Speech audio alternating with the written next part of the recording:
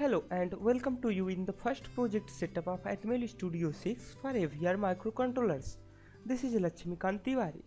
So let's start the Atmel Studio 6 first. It will take a little bit time on the Windows.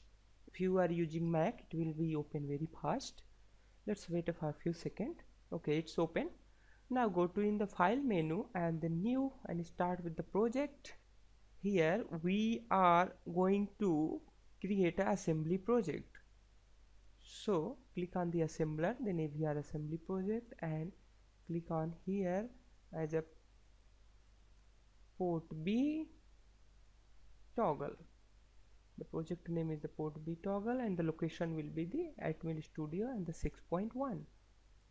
Okay, then click on the OK, then choose your device, choose the Atmega32. So I am using this Atmega32 and this is the property. It has a 32 KB flash memory and the 2 KB the data memory and the 1 KB is the EPROM memories. Okay, so click on the OK. Let's wait for a few seconds. Yeah, fine. Now the everything setup has been completed. You can see here the solution port B has been created here, the port B toggle project name, and these are the dependencies, labels and output files, and the port B toggle.asm files, the name of these files. Okay, for the assembly projects the dot extension will be the .asm. For the C project it will be the .c. Okay, let's write the first project. We start with the dot and then include. So the include first the m32 def.inc file for the Atmega32. Okay, if you are using Atmega16 then you can write here m16 definition files. Okay, then start with the .org 0 origin. Fine. In this project we are calling a function name as a delay, so that we have to initialize a stack pointer. In any project, if you are calling any function, then you have to first initialize the stack pointer, otherwise it will show you errors. Okay, so the first LDI R16 means the load immediately the register R16 with the value of the high RAM int, and then out it to the stack pointer high, load immediately R16 with the new value, and that value will be the sorry it will be not the 0x. Okay, and here the low RAM int. Fine, and then again make it the out stack pointer low the R16. Now the stack pointer has been initialized here. Now let's create our main program. So the main, okay, this is our main program. Copy this and make the indentations. Okay, you can create increase the intent here from here. Let's make 2 intent here. Fine, and for this also now your code is looking very smart. Okay, so the main, now the load immediately again R16 registers with the 0x00, and then make the out to the port B as the R16. Okay, and then call a delay function. Okay, fine. So we will define a delay later.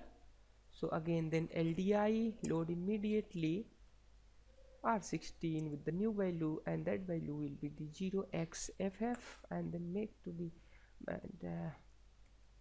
out this value to the port B again R16, and then again call delay. Okay, and then fine, in the last relative jump RJMP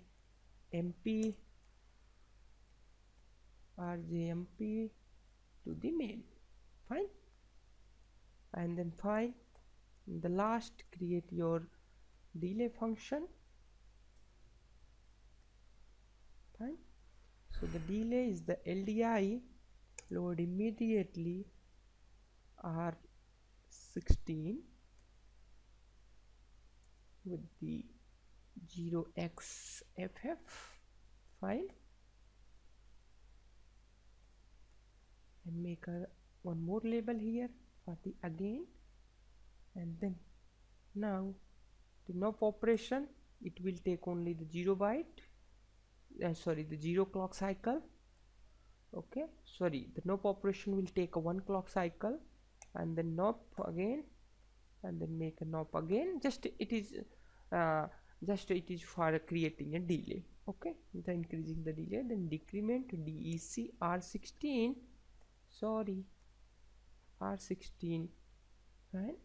And then BR any branch if not equal to 0 to the label again, and then final return.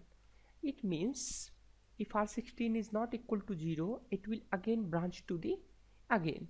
That's mean in one clock cycle it will elapse, sorry, in one loop it will elapse 1 2 3 4, okay, the 4 clock cycles and plus one branch overheading. So we have loaded here the 255. That's mean the 255 times this loop will be executed, and each time there will be the 4 1 clock cycle operations and one branch loop overhead. Okay, so it will create a sufficient delay for a output port toggling. You might be thinking that why we are using R16 here. Actually for the load immediate registers you cannot use below the R16 registers. You have to use the registers between R16 to the R31 registers. Okay, the R0 and the R0 to R15 registers are not available for the load immediate value, load immediate instructions. Fine, everything has been completed here. Now build your project here. Yes, now you can see here the build one target has been succeeded. Okay, 0 failed, 0 is skipped, and build your solution here. Okay, fine. Now you can see here the dependencies has been added here, M32 definition files. You can see this is the definition file for the Atmega32 microcontroller, and we have used 2 delay here, the 3 labels again, delay and the main. Okay, and the output files has been created. This is the .hex file which will be burned on the flash of the microcontroller. So that this is the